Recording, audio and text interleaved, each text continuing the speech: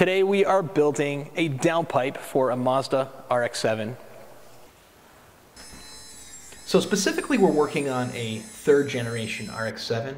That would be an FD RX7 if you're on the street and you want to use the right lingo. And these cars came with a twin turbo setup on the 1.3 liter rotary. And for years I sold turbo kits for second and third gen RX7s. And specifically on the third generation, it converted the twin turbo to a big single turbo setup, which was better in nearly every single way.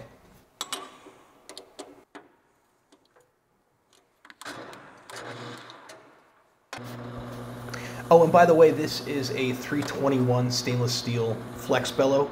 I find these superior in nearly every single way compared to a braided flex pipe. You can get these from aceraceparts.com. I think Vibrant sells them too, but I've actually had kind of a bad experience using them years ago anyways, and they were just 304 stainless. Definitely check out the 321 from aceraceparts.com. They are the cat's meow. So the reason we're building this downpipe is because my customer purchased a second-hand Glease Man turbo kit, and it came without a downpipe. So he reached out to me through email. Now I want to say I'm sorry if you did not get a response from me in the last few years, if you've reached out about getting some of these parts done. I haven't been building them, and I'm just going to go ahead and say I still don't build them. Right time, right place. And something I wanted to really show on this video is just kind of how easy it is to make something you can sell for quite a bit of money. This jig has like $8.74 in material in it. And after it's put together, after you build the first one and make a jig around it, you've got a jig now that you can make endless parts out of. And I find that really exciting.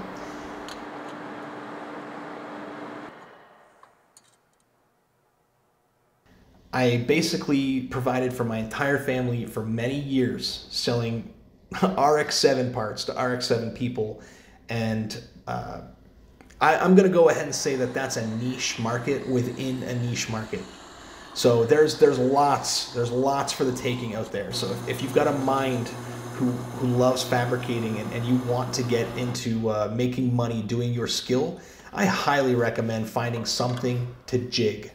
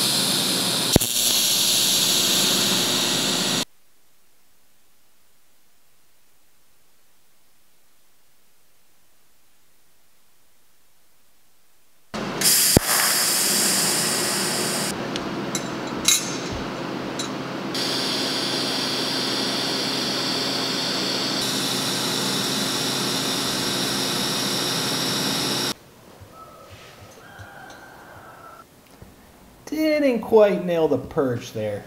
Feel free to roast me in the comments on that. You win some, you lose some. Okay, we're moving on to the second part of this project. This is the turbine housing from the same car that I just built the downpipe for. I attached a mandrel to the back side of it. Now I can chuck it easily on the lathe. And what I'm doing is I'm machining off this Marmon flange. I absolutely hate these flanges. I refuse to build turbo kits that accepted them. I believe deeply in machining it off and welding on a proper V-band with a proper sealing ring on it. That not only helps it seal, but also makes it a lot easier to assemble.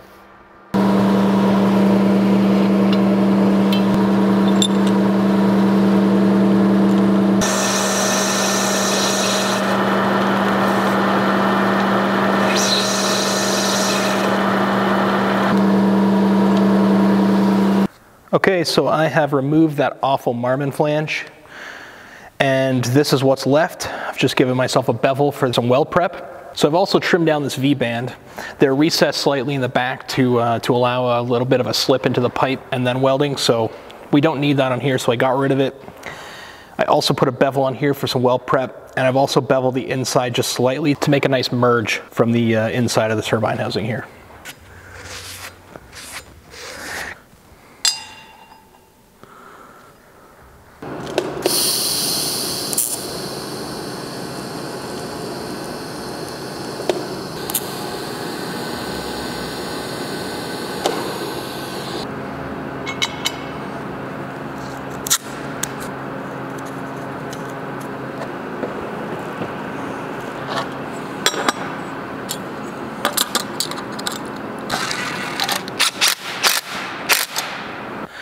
Okay, so if you're following along at home with your own turbine housing, this is kind of how I'm doing it. So we've got our V-band tacked onto the turbine housing, and then we've got our purge plug installed on top. This pulls some heat out of the weld, keeps some heat out of it for warping sake, and it also keeps some rigidity to it for warping sake as well, so it gives you something to clamp to. We've got the gas coming in from the bottom, and it's diffused through a small like muffler style nipple. So that's flowing through the top. So really important to have that purge in there. The other important thing is that we're gonna preheat this thing.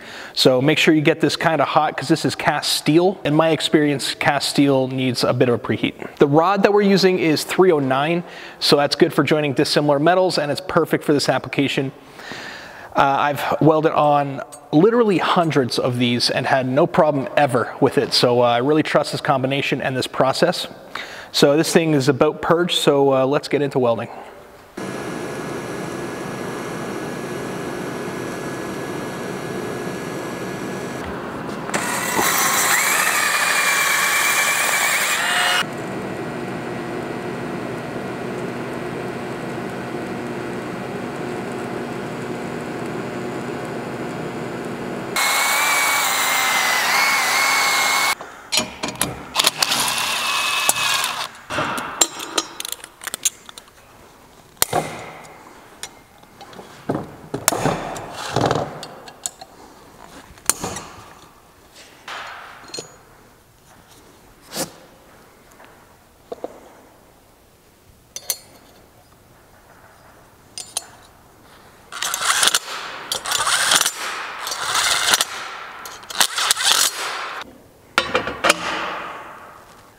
Okay, that wraps us up for our 3-inch RX7 downpipe build and turbine housing modification. I hope this might encourage you to maybe consider building your own downpipe for your car. It's always fun to purchase these parts, and this customer will be happy that this is just a bolt-on part for their car. Back in the day when I was just a machinist, I actually had never welded tubes, never worked with tubes, and I had to get a downpipe built for my RX7, and I called a local guy, his name's Muffler Guy, and he does all the tubes in the area, and he walked me through it, and I realized it wasn't really as hard as people made it out to be. So it's simple, and if you want to make repeat parts, just make a jig, and then they come out the same every time. It's easy, and people will definitely pay you to do that. So check it out if you're interested. Otherwise, thanks for watching along, and see you on the next one.